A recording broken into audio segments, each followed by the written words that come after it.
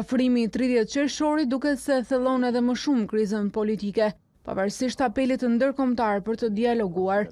Presidenti i Republikës Ilir Meta ka kërkuar nga Komisioni Qendror i Zgjedhjeve informacion në lidhje me gjendjen dhe përbërjen aktuale të Parlamentit, pikërisht në një moment kur nuk janë të paktë ata që besojnë se ai po bëhet gati të shpërndajë kuvendin. Kemi kohë, do kemi zhvillime.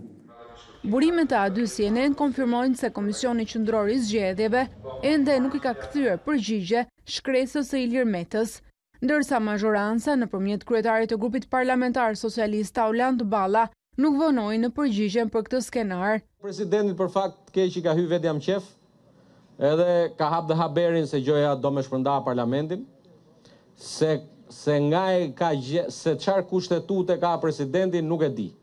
Po kom hall mos ka ngatru kushtetutën me blok në zi. Noshta.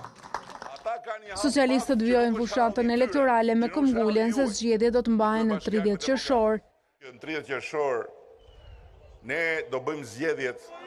Edhe opozita nuk ndal agjendën e saj duke u rikthyer protestave kombëtare. Ndryshe nga të ngjashmet, protesta e opozitës do të zhvillohet këtë të premte, ku para kryeministrisë do të kërkohet sërish largimi i Edi Ramës, sepse tani, thot Lulzim Basha, ai ka shpallur luftë opozitës, duke vijuar me fushatën elektorale pavarësisht dekretit të presidentit që anuloi zgjedhjet.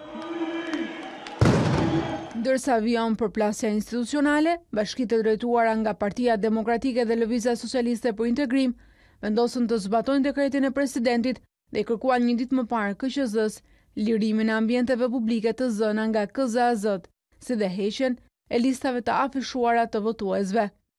Duke e shtrirë kështu edhe më shumë konfliktin politik, vetëm 2 javë nga 30 qershori.